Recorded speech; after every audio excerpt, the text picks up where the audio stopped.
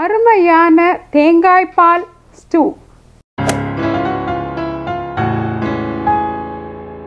Hi, hello, வணக்கம். தோசை பீஸா உங்களை அன்புடன் வரவேற்கிறது. நான் காஞ்சனா ஜெயக்குமார். தேங்காய் பால் ஸ்டூ அல்லது தேங்காய் பால் காய்கறி குருமா எப்படி பண்ணுறதுன்னு பார்க்கலாம் வாங்க. இது ரொம்பவே சுலபமானது, நம்மளுடைய வயிற்றுக்கும் ரொம்ப நல்லது, ஆரோக்கியமானது. ஏன்னா தேங்காய் பால்லையே நம்மளுக்கு இந்த காய்கள்லாம் மெத்துன்னு வெந்து அதை சாப்பிடும்பொழுது நம்மளுக்கு ஆரோக்கியத்துக்கும் ரொம்ப நல்லது. வாங்க இந்த சுவையான அதே நேரத்தில் சுலபமாக இதை எப்படி செய்யறதுன்னு பார்க்கலாம். நம்ம இந்த ஸ்டூ தயார் பண்ண போகிற பாத்திரத்தை அடுப்பில் வச்சுக்கலாம். அதில் சிறிதளவு எண்ணெய், 1 அல்லது 2 தேக்கரண்டி எண்ணெய் ஊற்றினா போதும்.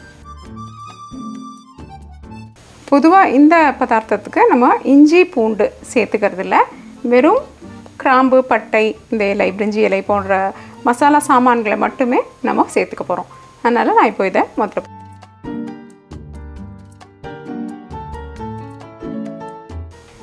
இப்போ நம்மளுக்கு வந்து லேசாக இது வறுப்பட ஆரம்பித்த உடனே வெங்காயம் மற்றும் பச்சை மிளகாய் போட்டுக்கலாம். பச்சை மிளகாய் போடும்பொழுது சிறிது கவனத்தில் கொள்ளணும். நம்ம குடும்பத்துக்கு ஏற்ற மாதிரியான காரத்தை நம்ம போட்டுக்கலாம். இந்த வதக்கலை துரிதப்படுத்துறதுக்காக சிறிது உப்பு சேர்த்துக்கலாம். வெங்காயம் ஒரு 3/4 பாகத்துக்கு வதங்கினோடனே தக்காளி இது கூட சேர்த்துடலாம். இப்போ நம்ம இந்த தக்காளியை வந்து நல்லா வதக்கணும் அப்படின்றது ஒரு கட்டாயம் இதுக்கு இல்லை. ஏன்னா அது வந்து ஒரு மெதுவான காய்கறி தான். அதே தவிர அங்கங்கே சிகப்பு நிறம் வந்து தெரியறது வந்து பார்க்குறதுக்கு ரொம்ப அழகாக இருக்கும் நம்மளோட ஸ்டூ. அதனால் அதை அப்படியே நம்ம உருளைக்கிழங்கு சேர்த்துக்கலாம். கேரட், பீன்ஸ், மஞ்சள் பொடி, தேவையான அளவு உப்பு. இப்போ நம்ம வந்து தண்ணி சேர்த்துக்கலாம். அரை அல்லது ஒரு டம்ளர் அளவு சேர்க்க வேண்டியிருக்கும். அது தேங்காய் பாலுடைய கட்டித்தன்மையை பொறுத்து நம்ம இதுக்கு தண்ணி சேர்த்துக்கணும். தேங்காய் பால் ரொம்ப கட்டியான பால் வச்சுருந்தீங்கன்னா நீங்கள் அந்த 3வது பால் கூட சேர்த்து இதை நம்ம வேக வைக்கலாம். அப்படி இல்லைன்ற பொழுது இது மாதிரி சிறிதளவு தண்ணி சேர்த்து இதை வேக வச்சுக்கலாம்.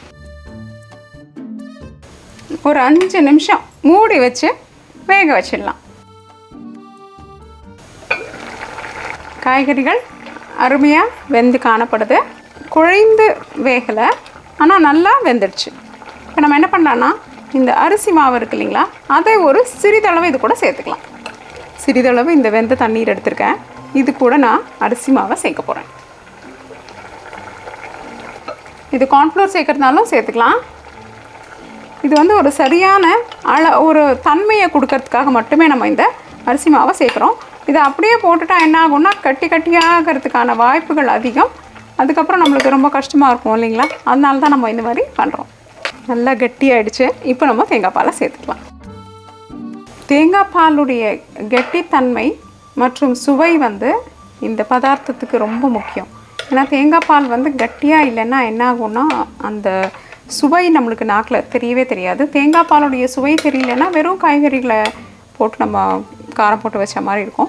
அதனால தேங்காய் பால் வந்து இதில் ஒரு ரொம்ப முக்கியமான விஷயம். அதில் கொஞ்சம் கவனம் செலுத்தி நல்ல கெட்டியான பாலை உபயோகப்படுத்துறது ரொம்ப நல்லது. ஒரு 3-5 நிமிஷம் வரைக்கும் போதும். லேசாக ஒரு கொதி வந்த மாதிரி ஒரு உணர்வு வந்துச்சுன்னா நம்ம இதை நிறுத்திடலாம். நிறுத்திட்டு நம்ம பரிமாறுறதுக்கு தயாராகிடலாம். லேசாக அங்கங்கே கொதிக்க ஆரம்பிச்சிருச்சு. நம்மளுடைய தேங்காய் பால் குருமா அல்லது ஸ்டூ தயாராகிடுச்சு. இந்த ஸ்டூ வந்து ரொம்ப நேரம் கொதிக்கக்கூடாது. ஏன்னா என்ன ஆகும்னா கொதிக்கும் பொழுது தேங்காய் பாலிலேருந்து எண்ணெய் வெளியே வர ஆரம்பிச்சிடும். அதனால் இந்த பக்குவத்துலேயே தேங்காய் பாலாகவே அது உள்ளே போகும்பொழுது ஆரோக்கியத்துக்கு இன்னும் நல்லது. அது நிறைய நல்ல பலன்களை கொடுக்கக்கூடிய சாத்தியக்கூறுகள் அதிகம். அதனால் நம்ம என்ன பண்ணலான்னா இப்போவே இதை எடுத்து பரிமாறுறதுக்கு தயாராகிடலாம்.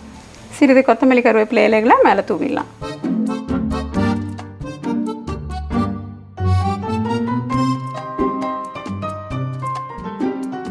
ரொம்ப சுலபமாக சீக்கிரமாக செஞ்சுட்டோம் இல்லைங்களா?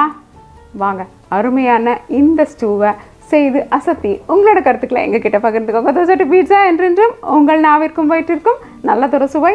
இந்த வீடியோ உங்களுக்கு பிடிச்சிருந்தா லைக் ப்ரெஸ் பண்ணுங்கள். தோசை பீட்சாக்கு மறக்காம சப்ஸ்கிரைப் பண்ணுங்கள். இந்த சப்ஸ்கிரிப்ஷன் முற்றிலும் இலவசம். மற்றும் உங்களுடைய பிரிண்டபிள் ரெசிபீஸ்க்கு dosa2pizza.com விஜயம் செய்யுங்கள். நன்றி, வணக்கம்.